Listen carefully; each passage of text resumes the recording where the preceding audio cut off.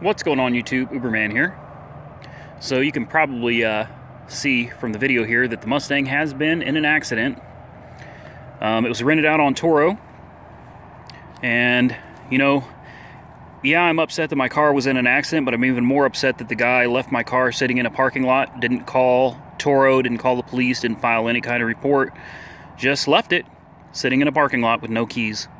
And I was forced to take several hours out of my day to go deal with this and get the car back without any keys to it. So we'll go over some of the damages that I noticed. First and foremost, front bumper's toast. It's ripped. You can see this insert, this lower grill insert here has been knocked out.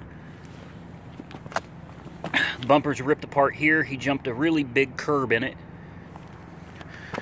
Move over to the fender. You can see the tire.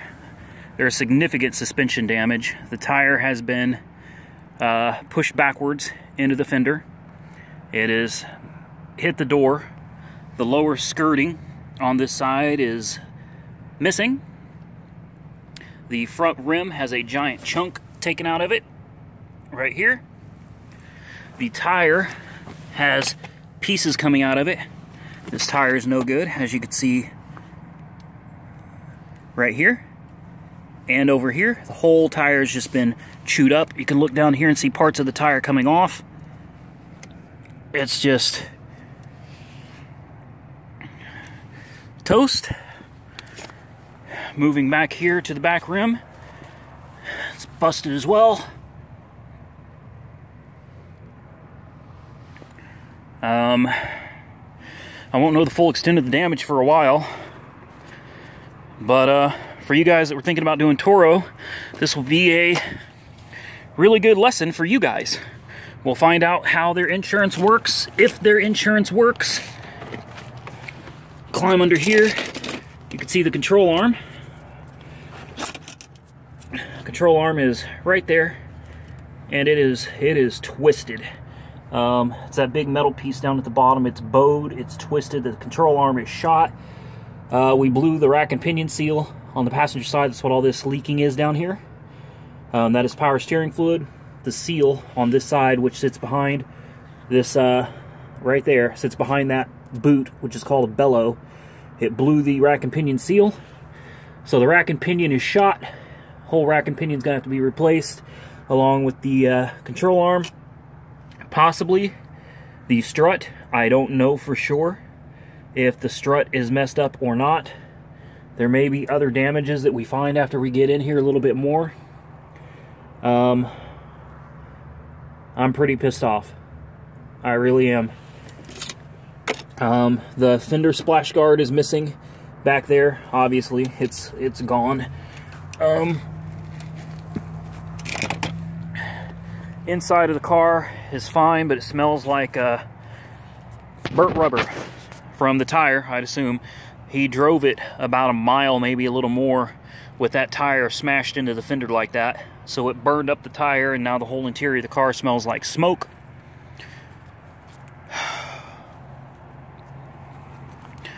There she is. I got her back. And I guess from here, I've already filed a claim through Turo. And I don't know. We'll just have to go from there. These are the risks that you take when you rent your personal car out.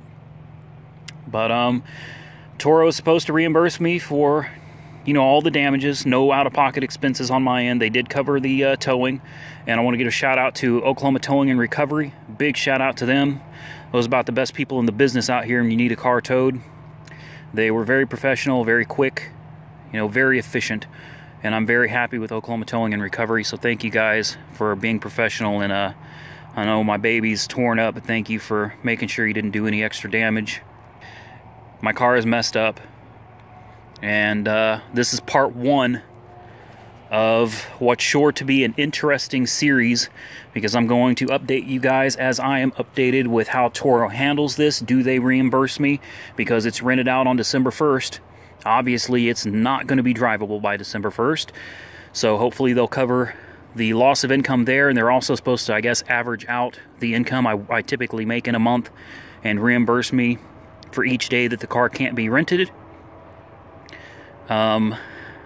I'm sure they'll take care of the cleaning of the interior and the whatever it is to get the smell out of it.